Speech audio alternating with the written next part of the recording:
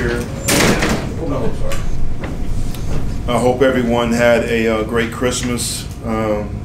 It's good to get back in the building today, get the guys back in, and get going with meetings and have an opportunity to go out on the field today and have a little brief walkthrough. So with that, I'll take your questions. What's the latest on Jaycee?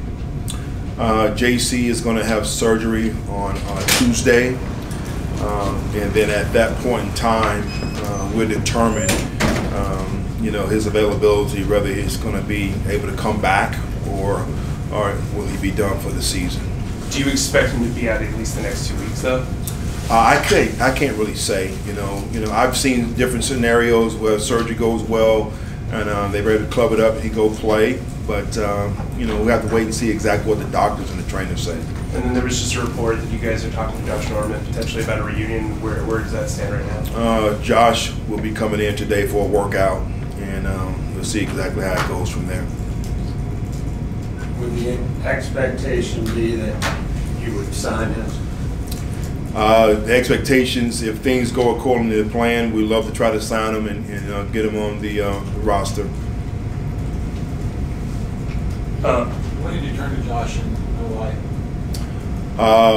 When Scott and I talked about it today, why he has experience in this league. He brings veteran leadership, and most importantly, I feel like he possesses our DNA. I know him personally. He played for me. He understands the culture that we've tried to create here and the element of play that we're looking for. Jeff Nixon's a guy that we don't talk about a lot publicly. What has he done to this running game and this offense since you've taken charge? Jeff, I have a lot of respect for as a coach and a person. I think he does a tremendous job collaborating with Ben as well as with Campy in the run game. You can see by the performance of his position group, he's doing a tremendous job, so a lot of respect for him. He also has a special teams background. Has he taken on more responsibility there with Ed? He hasn't.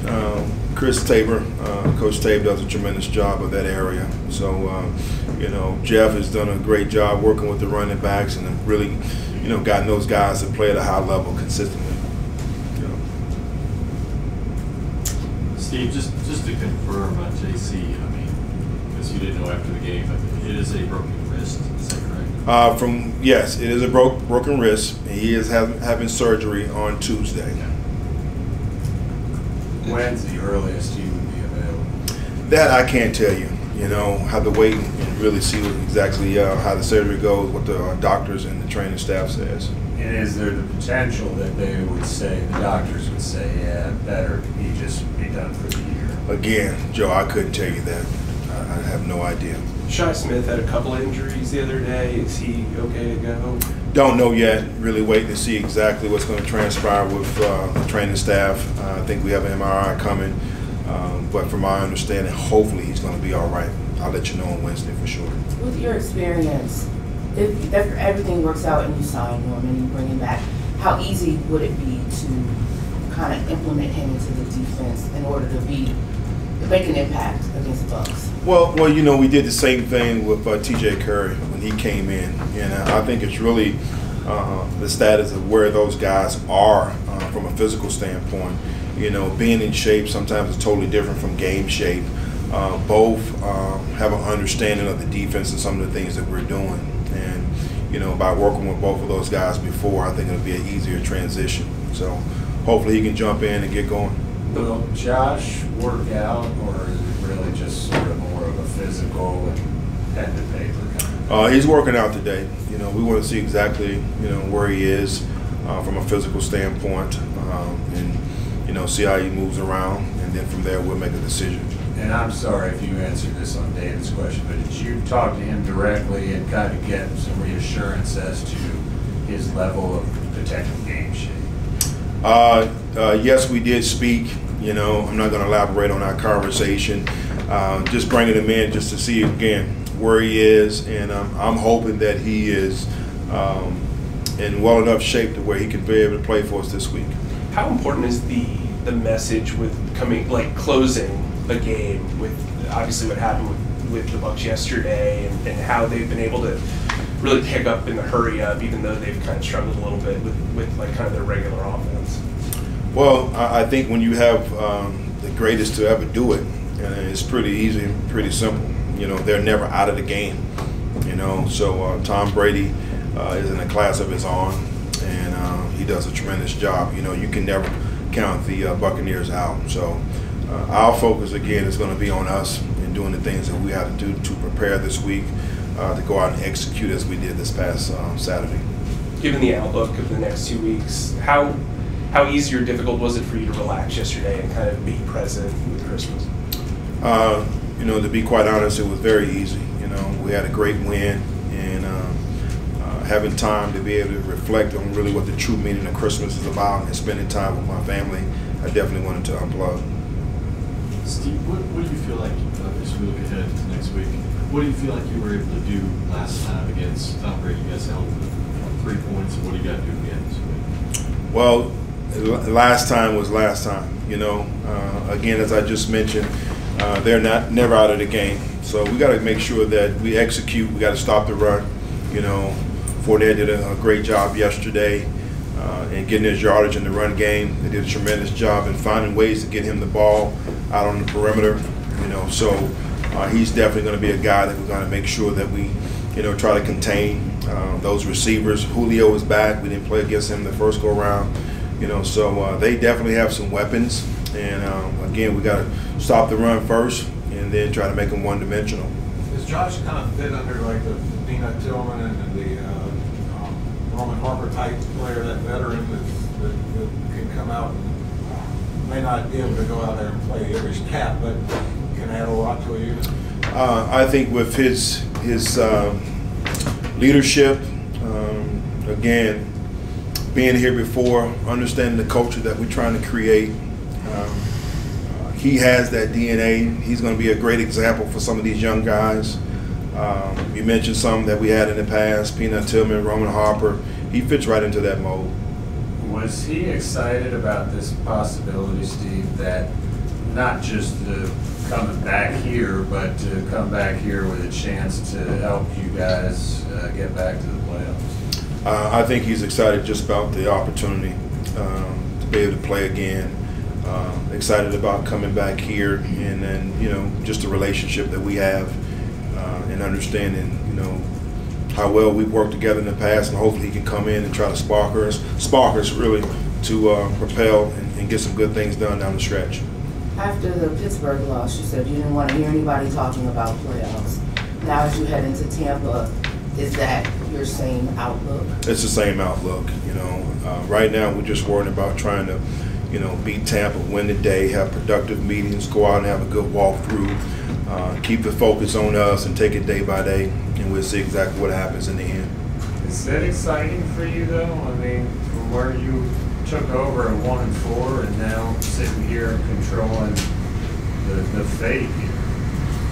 Well, I'm excited for really the men in that locker room and the things that they've done over the last couple of weeks. You know, so I want to keep the focus on them, and how I try to manage those guys and get them going forward is to keep the focus on us. You know, and yeah, we're excited. We're excited about the opportunity that we have this week and playing Tampa and trying to shut down, as I mentioned earlier, Mike, one of the greatest to ever do it. So that's where we are. Is there any update on Andre?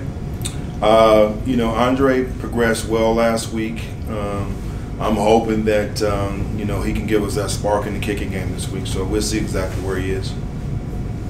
And even bringing Josh in, I mean, that's not the kind of move I don't think that a front office would sign off on if y'all weren't in this position. So is that kind of all sort of add into it? No, I think when you have injuries and, you know, you got to be able to finish up the year, I think, you know, myself as well as Scott, we're open right now to be able to fill those voids. You know, as we just mentioned, you know, Jaycee is having surgery. We don't know really how he's going to come out of that. So I think it's just an opportunity to be able to bring guys in to be able to fill that void.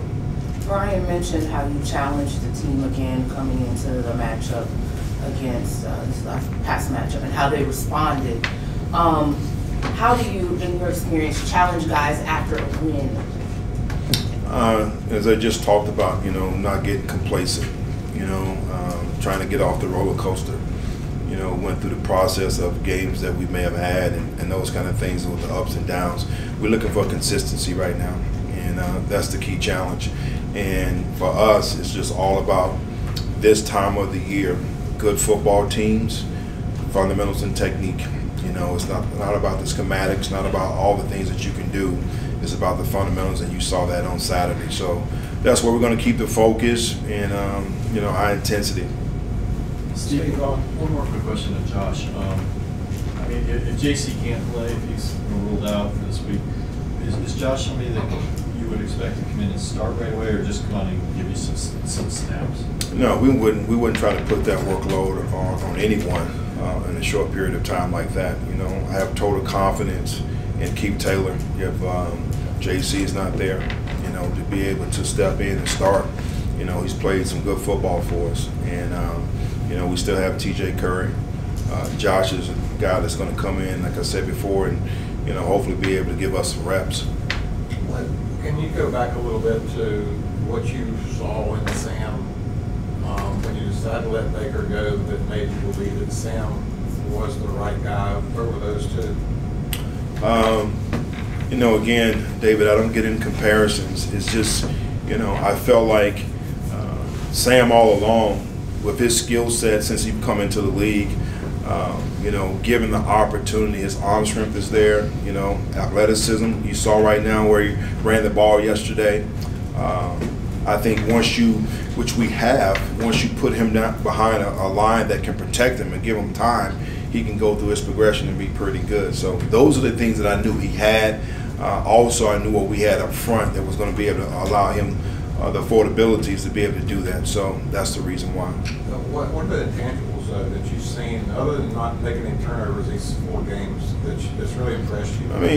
He's building a lot of confidence. You can see it. I see it in practice, with each period and each rep, with the throws that he's making. He's throwing in the traffic. He's throwing guys open. He can press the ball down the field. And again, he can use his athleticism to get on the perimeter and make plays. You see that even back in training camp? A lot of guys that gone through all he's gone through would have lost confidence. Well, it was very tough to really focus on that because I had a position. But when, and then he got hurt earlier, I can just tell you, as his body of work, I've seen it over the years. And then recently, I knew exactly what we had in him. Everybody good? All right, thank you, Coach. Thank you.